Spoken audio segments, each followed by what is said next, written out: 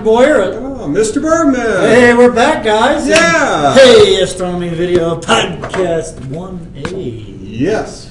1A, History of Astronomy. So we're going to talk about history. And that's 1A because these are kind of long. If you put them all together, you go, that's so long. So we don't want to do it to you. So we're not. So small pieces. Yeah, put little small pieces. So let's dive into it. So we're learning about the stages of astronomy. Exactly. It's like a history lesson. We're learning history and science. Absolutely. Look at this. Yeah. We go back over 7,000 years for astronomy. Prehistoric. Isn't that like caveman and stuff? Absolutely. Yeah. Well, actually not. This only goes back to about 5,000 BC, way after the cavemen. So, by the way, for history lessons, when we say prehistoric, it means before writing. Yes. Before writing was invented. So that's what we're talking about today. So, and in fact, classical astronomy, Renaissance, modern astronomy, those will be later podcasts. In fact, 1.1 is prehistoric, and 1.1b and 1.1c prehistoric. So basically, the question we're going to ask is, what could ancient people figure out about the stars and the planet, whatever, the sky, without fancy equipment, no telescopes? They didn't have all that cool stuff that we have today. What can you know by just standing outside and looking up in the sky? Amazingly, you can find out a lot. So, what's the things we can figure out? All right. So, what they do before 5,000 BC discover about the skies. Okay, well, here's a problem. Yeah, there's a problem. You know, there's sort of a question I've got to ask, Dr. Boyer. Most people today don't understand the sky. The sad thing is we've got these cool tools, telescopes, and all these cool things.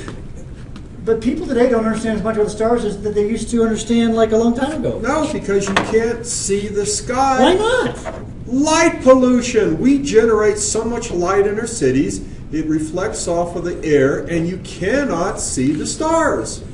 Too much light. It's a huge problem, even for modern astronomers. You know, the good news is, for at least those of us who are watching this living within Park, or up in here in Teller County, is that we happen to live in a place where there isn't as much light pollution. It's very easy to get away and see the stars. Still, sadly, I think we don't understand it because, frankly, we're tuned into the TV or the internet, and we miss out on the cool stuff that is astronomical. So, yeah. So, another thing that's an issue, not as big an issue here, of course, in Woodland Park, but smog. Smog's a big issue, folks. We've got too much smog in our world. Smog. And so this is, I don't know, some city.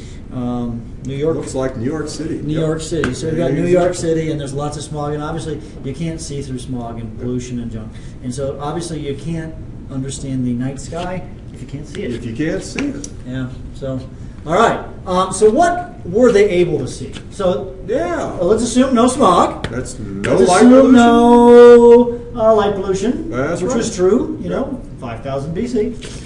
And what could you figure out? Well, we'll just talk about a couple of things.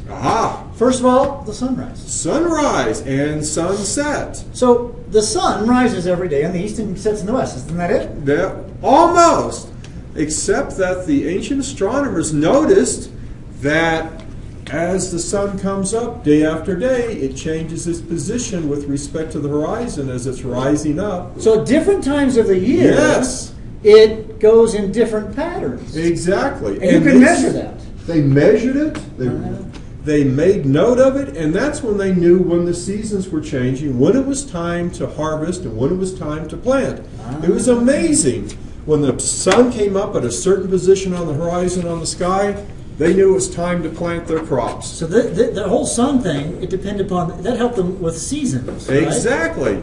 Oh, I see. So they had their seasons. They could figure out their seasons based upon if the sun rose over here or over here. Exactly. And at certain times of the year, it's different places. You probably know this. Of course, in where we live in the northern hemisphere, you know, in December, say December 21st, it's the winter solstice, is we call it the shortest day of the year, the day with the least amount of sunshine. And then the opposite is June 21st, which is the summer solstice, when we have the most sunshine, the most hours of sunshine. We call it the longest day of the year. In fact, Stonehenge in Britain was an ancient observatory specifically to measure the solstices. Oh yeah. In fact, you know, one thing I should say, let's go back to right there. Yes. This picture right here, I don't know if you realize this is a picture of a place called Machu Picchu. And Machu Picchu is essentially an astronomical observatory in Peru. I actually took this picture, and actually it's down over here and I have some pictures somewhere that there is an astronomical observatory, and on specifically the winter solstice and the summer solstice, they had it would align in a certain way and come through a particular window and shine exactly on this little altar. It was somehow tied, they're not sure, to some religious ceremonies of their culture. Anyways, but a very fascinating place, Machu Picchu. They've discovered it, I don't know, 75 years ago, something like that. I want to say something like that. So we've already seen this slide, and here's the moon. Notice how the moon. The thing, of course, they were able to tell is the moon goes through phases. Exactly. And you can kind of see this animated little video as the moon goes through different phases, and the phases of the moon, of course, are what? What are the phases of the moon? We've got you've got the new moon, crescent moon, full moon, cool. Yeah, so lots of different moons. And you can kind of see there's the full right there. New moon, by the way, is kind of weird. New means no moon. You can't see it. It's completely gone. And the ancient astronomers measured how long it takes to go through a complete cycle, and they based their early calendars on moon months. Yeah, so it's kind of weird because our year has 12 months, and theirs had 13. 13 plus months for the moon. Yes, the moon goes through 13. Yeah, all right. And other things they were able to figure out was, of course, the seasons. There's the seasons. And you can see here a picture from somewhere in England. You've got, of course, that looks like winter. That'd be spring, summer, and fall. And there's fall. You know, not every place has 4 seasons. When I was in Peru, for example, they got the rainy season and the dry season because they're on the equator. They don't live in the northern or the southern latitudes where you have different seasons pronounced-wise. A couple more slides. First, one of the coolest things in all the world is the Milky Way. If you're out in the middle of the night and you can look up and you see sort of this cloud of lightness. Is that the word, lightness? Yes. Cloud of lightness? A band of light. It is the Milky Way galaxy. And we learned a little bit last time about there's 100 billion galaxies and they all have 100 billion stars or whatever. Well, we live in the Milky Way galaxy and we can kind of see that cloud of lightness, if you will, which is stars that are all clustered together. Look at all those stars there. Yeah. But not even close to 100 billion. Remember, stars, guys, are suns that are just a long ways away. That's right. Okay, and I think we've got one more slide to talk about. And that's just to say, hey, there's so more much to more. come. There's more that these prehistoric dudes were able to figure out than just this. Absolutely. And we'll talk about that next time. Next time. Okay.